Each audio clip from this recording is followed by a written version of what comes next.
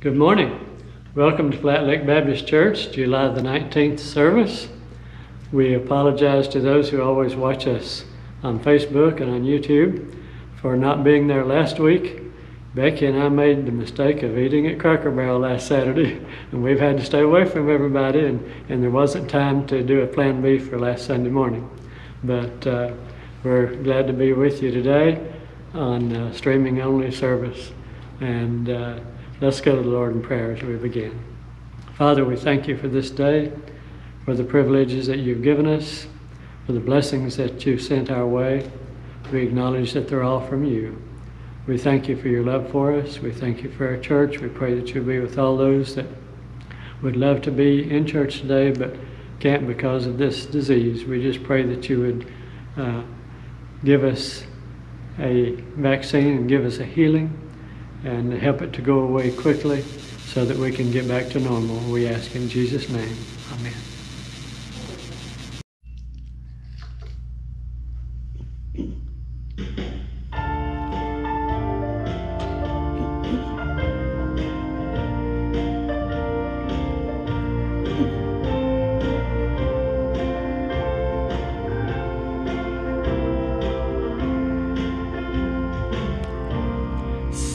The day that I surrendered,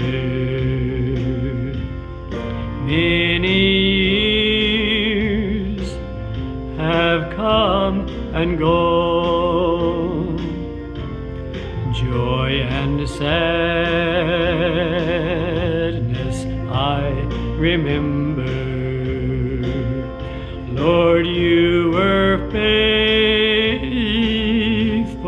all along. You brought me through my lowest valley.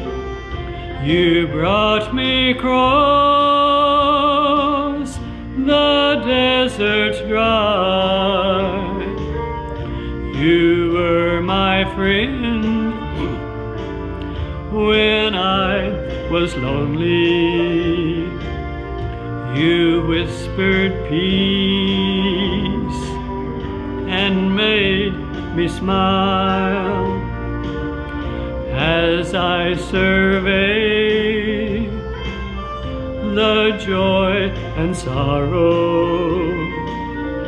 I find your love remains the same, so I will trust you for tomorrow, for you were faithful yesterday. By your mercy I'm still standing. By your grace I have been saved. In your goodness I'm still trusting that you will take me all the way. You brought me through my lowest valley. You brought me across the desert dry. You were my friend when I was lonely. You whispered peace and made me smile as I survey the joy and sorrow. I find your love remains the same, so I will trust you for tomorrow, for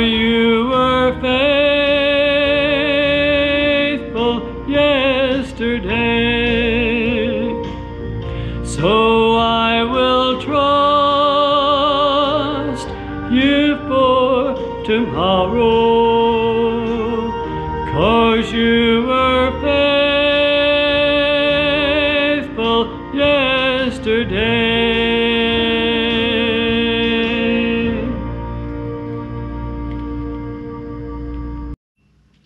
In the way of announcements today, first of all, I have a card to read that I didn't get to read.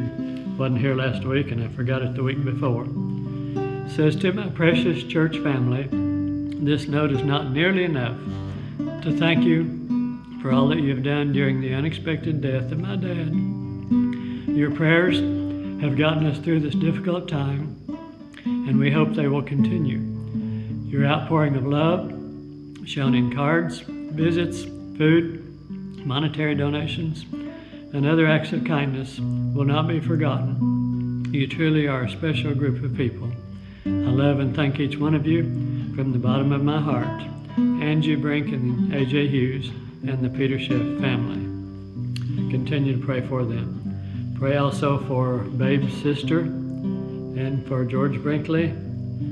There's a couple of unspoken ones that were added to the list, and then all the others that are still on our prayer list.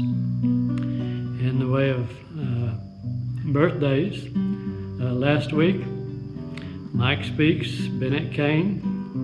On the 17th, there was 3 of them: Jeremiah Hughes, Jennifer Hughes, and Allie Wadsworth. Coming up this week, Stephanie and Audrey Van Hook on the 24th, and Johnny Rogers on the 22nd, Patty Harris on the 25th, and Tyler Radner on the 26th. Stephanie's on the 20th. I didn't say 20th on hers. The way of announcements, unless conditions approve and unless we get a negative result on our COVID-19 test for Becky and me, we'll need to postpone the in-person worship for 1 more week until August the 2nd. And we'll keep you posted if there's any changes.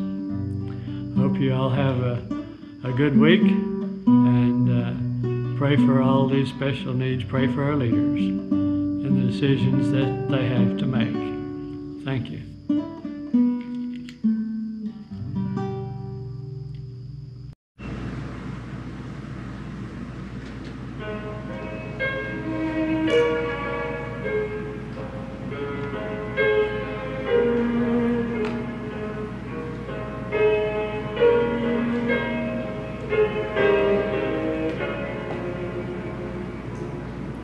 My days are filled with laughter.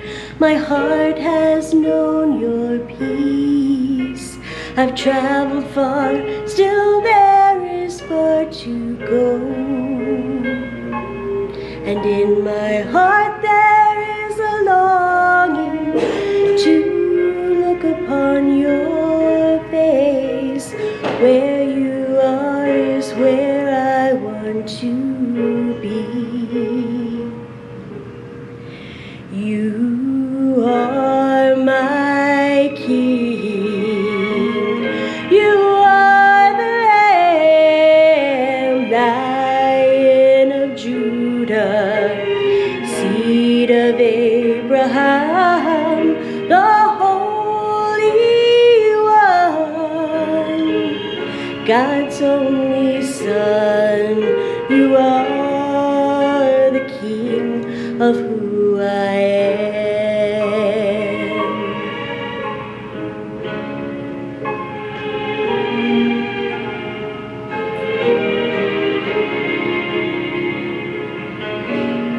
Every road I've traveled down, you have walked before me. You made the light to shine out on darkness.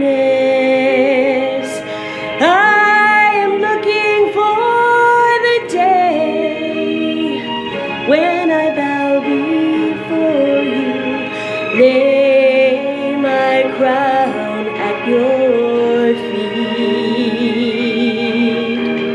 Oh, you are my King. You are the Lamb, Lion of Judah, seed of Abraham,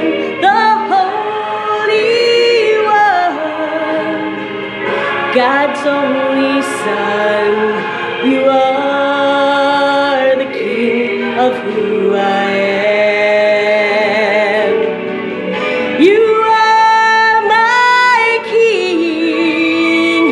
You are the Lamb, Lion of Judah, seed of Abraham, the Holy One, God's only Son.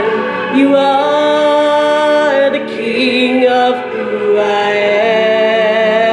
am.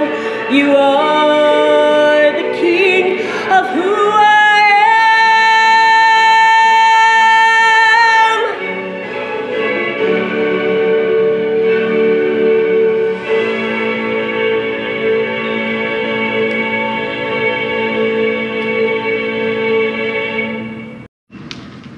The story is told of a man who went to see the doctor.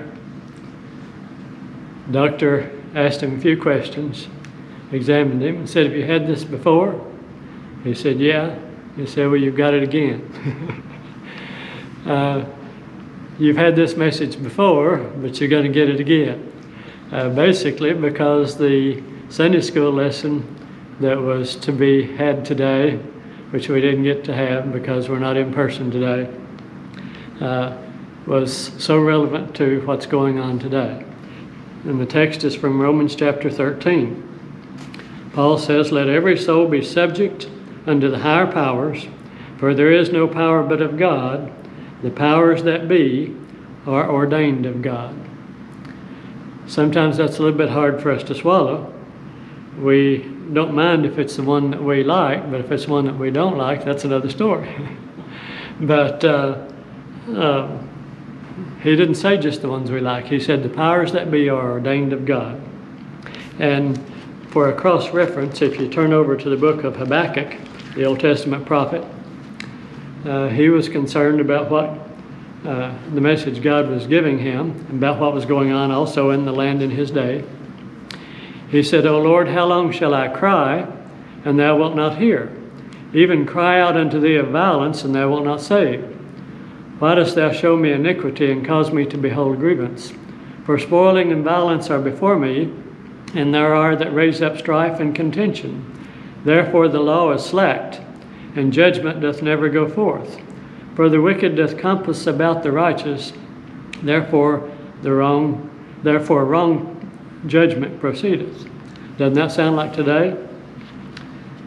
But God speaks to him and says, "Behold ye among the heathen, and regard, and wonder marvelously, for I will work a work in your days, which ye will not believe, though it be told you. For lo, I raise up the Chaldeans, that bitter and hasty nation, which shall march through the breadth of the land, to possess the dwelling places that are not theirs. They are terrible and dreadful. Their judgment and dignity shall proceed of themselves." And he goes on talking about what they will do. And we know from history they came and captured, defeated the nation of Judah, and destroyed the walls of Jerusalem, took people captive back to Babylon, and Nebuchadnezzar was the king. And God raised him up, he said. He was God's man for that hour. Was he good? No. He talked about how wicked they were. And yet his plan brought about the preservation of the remnant that would come back to the promised land, back to the land that God gave them. And they would be true, they would be faithful, they would keep the law and keep the commandments. Paul says, "Whosoever therefore resisteth the power resisteth the ordinance of God, and they that resist shall receive to themselves damnation," or judgment. "For rulers are not a terror to good works, but to the evil. Wilt thou not then be afraid of the power? Do that which is good, and thou shalt have praise of the same." He says, "For he is the minister of God to thee for good. If thou do that which is evil, be afraid. For he beareth not the sword in vain. For he is the minister of God, a revenger to execute wrath upon him that doeth evil." Now some will say, "Well, what about those that may take advantage of their situation. The Bible says, "Vengeance is mine, saith the Lord. God will judge them, he will punish them," and that will take place. Maybe not on our timetable, but no one escapes the attention of God in what he does. Paul goes on to say, "Wherefore you must needs be subject not only for wrath, but also for conscience sake."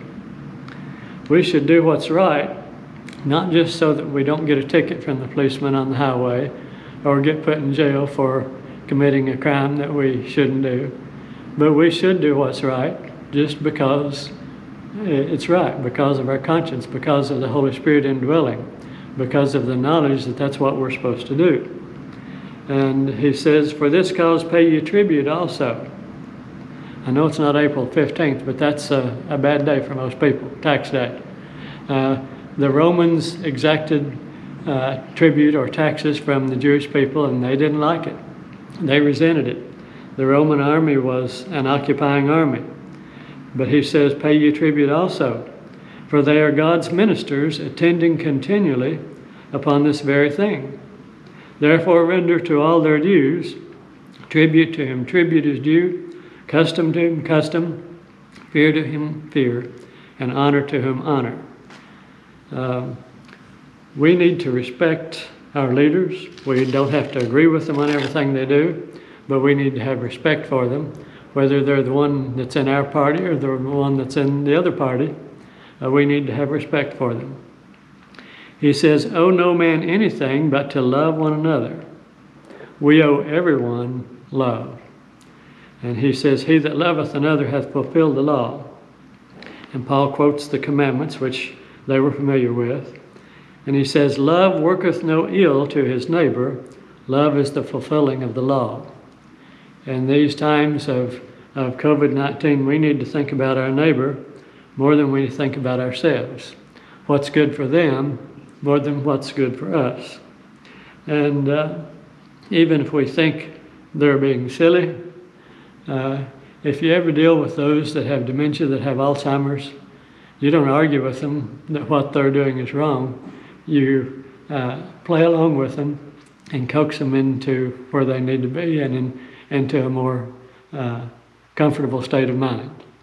And so we don't want to work ill toward our neighbor. We want to do what makes them comfortable and what will show love to them.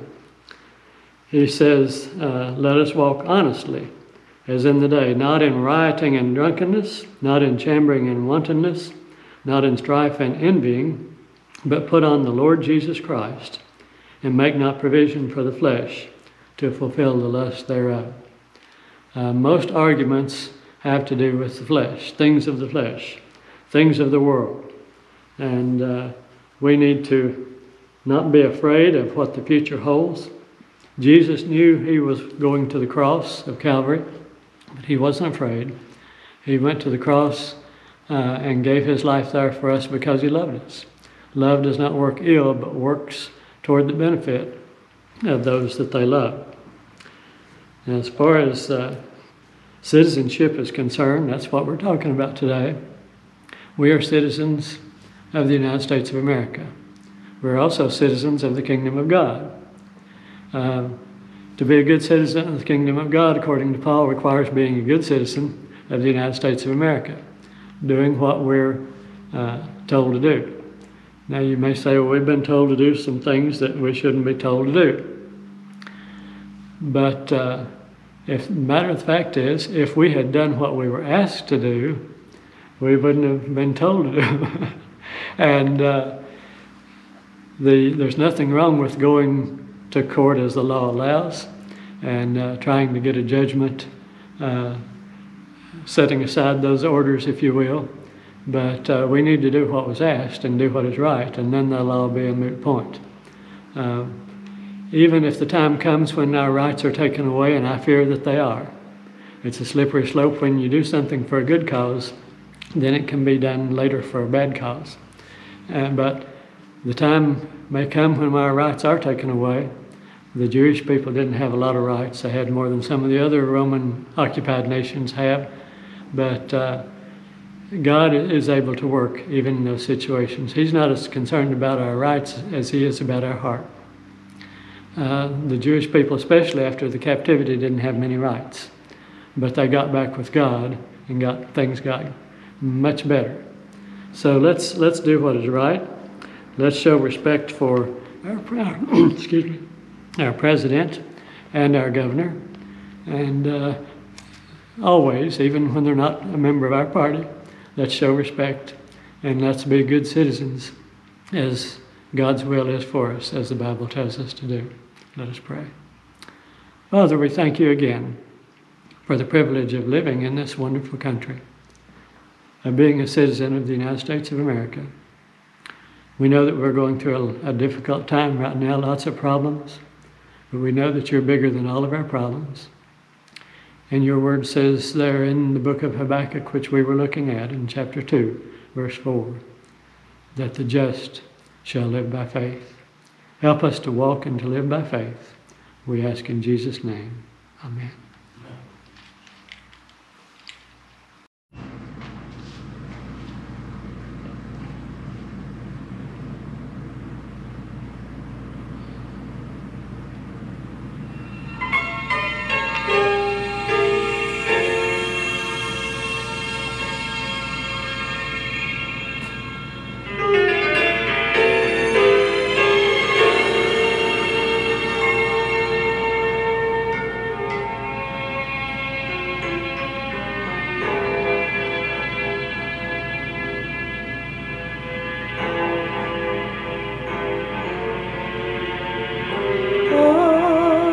To Jesus I surrender, all to him I freely give. I will ever love and trust him, in his presence daily live. All to Jesus I surrender, humbly at his feet I bow. Worldly pleasures all forsaken, take me, Jesus, take me now. I surrender all. I surrender